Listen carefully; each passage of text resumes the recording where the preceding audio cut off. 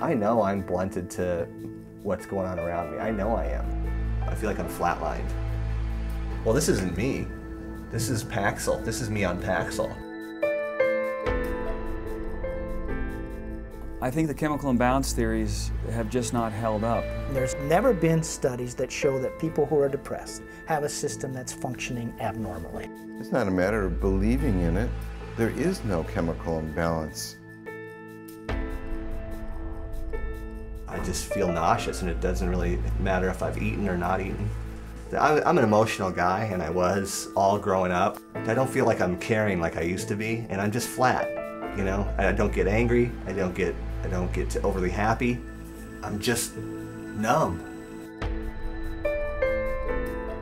I was saying that the drugs are addicting as far back as 1995. I've seen patients where if they skip a day of their drug, they're desperate to get it. Is that craving? Is that addiction? Of course it is. I can't even imagine how I would feel, how angry I would feel if I lost Phil because of these antidepressants. Right now, with the way my head is, it's almost like torture. It just keeps pushing and pushing you until you just feel like you're gonna break. Something in my head is messing with me. It won't let go.